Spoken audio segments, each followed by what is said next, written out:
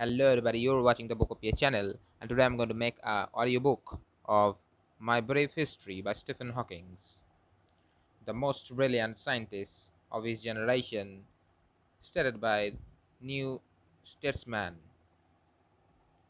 And at first I'm going to read the contents of it.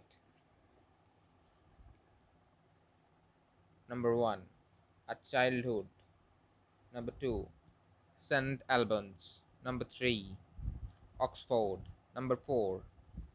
Cambridge. Number 5. Gravitational waves. Number 6. The Big Bang. 7. Black holes. 8. Celtic. 9. Marriage. 10. A brief history of time. 11. Time travel. 12. Imaginary time. No boundaries. And at last here comes the illustrative credits. And at the first, in this very video, I'm going to read the childhood part. And now I begin. My father, Frank, came from a line of tenant farmers in Yorkshire, England. His grandfather, my great-grandfather, John Hawkins, had been a wealthy farmer, but he had bought too many farms and had gone bankrupt in the agricultural depression at the beginning of the 12th century. His son Robert, my grandfather, tried to help his father but went bankrupt himself. Fortunately, Robert's wife owned a house in Boroughbridge in which he ran a school. She ran a school, and this brought in a small amount of income. They thus managed to send their son to Oxford, where he studied medicine. My father won a series of scholarships and prizes which enabled him to send money back to his parents. He then went into research in tropical medicine, and in 1937 he traveled to East Africa as a part of that research. When the war began, he made an overland journey across Africa and down the Congo River to get a ship back to England, where he volunteered for military service. He was told whatever that he was more valuable in he was more valuable in medical research. My mother was born in Dunfermline in Scotland, the third of 8 children of a family doctor. The eldest was a girl with Down syndrome who lived separately with a caregiver until she died at the age of 13. The family moved south to Devon when my mother was 12. Like my father's family, hers was not well off. Nevertheless, they too managed to send my mother to Oxford. After Oxford, she had various jobs, including that of inspector of taxes, which she did not like. She gave that up to become a secretary, which was how she met my father in the early days of the war. I was born in January 8, 1942. Exactly 300 years ago. Oh, sorry. Let me begin with the first passage. Sorry for my mistakes because it's my first audiobook. I was born on January 8, 1942, exactly 300 years after the death of Galileo.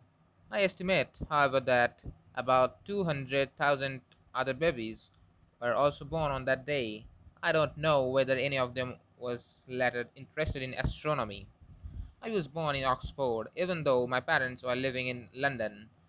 This was because during World War II, the Germans had an agreement that they would not bomb Oxford and Cambridge in return for the British not bombing Heidelberg and Göttingen. It is a pity that civilized sort of arrangement couldn't have been extended to other cities. We lived in Highgate in North London. My sister, Mary, was born 18 months after me. and I am told that I did not welcome her arrival. Although our childhood, there was a certain tension between us. Oh, sorry. All through our childhood, there was a certain tension between us, fed by the narrow difference in our ages.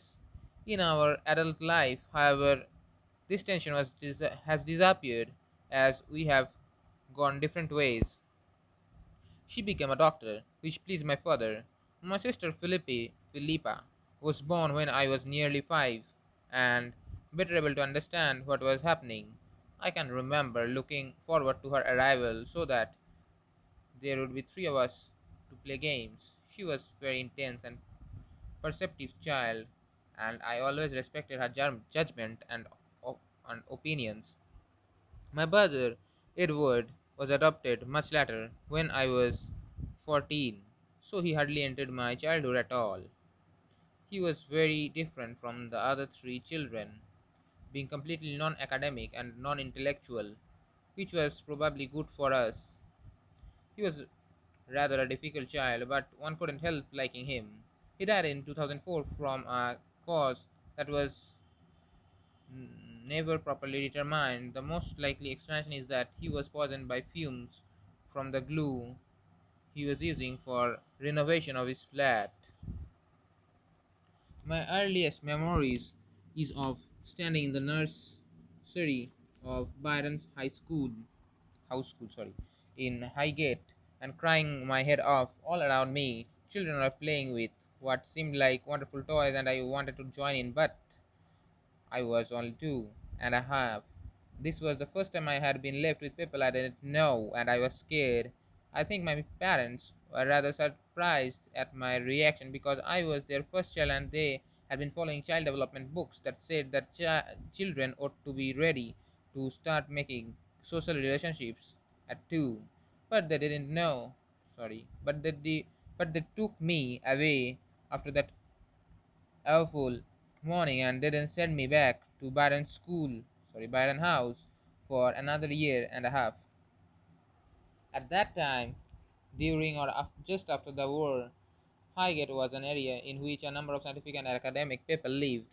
In another country, they would have been called intellectuals, but the English have never admitted to have any intellectuals. All these parents sent their children to Byron High School, which was very progressive school for those times. I remember complaining my parents that the school wasn't teaching me anything. The educators at Byron's house didn't believe in that. What was then the accepted way of drilling things into you? Instead, you are supposed to learn to read without realizing that you were being taught. In the end, I did learn to read, but not until the fairly late age of 8. My sister Philippa was taught to read by more conventional methods and could read by the age of 4, but then she was definitely brighter than me. We lived in a tall, narrow Victorian house which my parents had bought very cheaply during the war, when everyone thought London was going to be bombed flat. In fact, a V-2 rocket landed in a few houses away from ours. I was away with my mother and sisters at the time, but my father was in the house. Fortunately, he was not hurt, and the house was not badly damaged.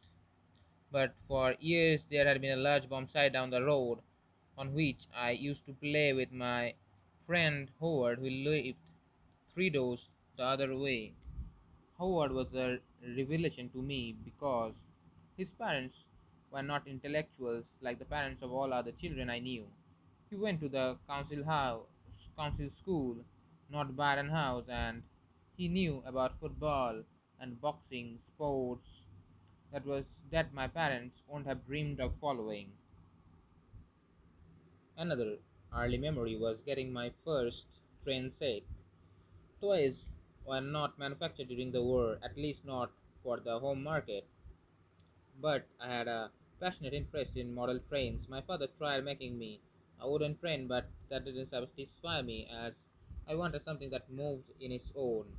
So he got a second hand clockwork train, repaired it with a soldering iron, and gave it to me for Christmas, which I was nearly three. When I was nearly three, the train didn't work very well.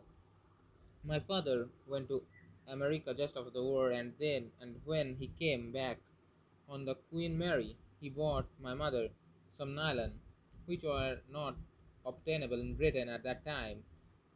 He brought my sister Mary a doll that closed its eyes when you lay it down, and he brought me an American train, complete with a cowcatcher and a figure-8 track. I can still remember my excitement as I opened the box.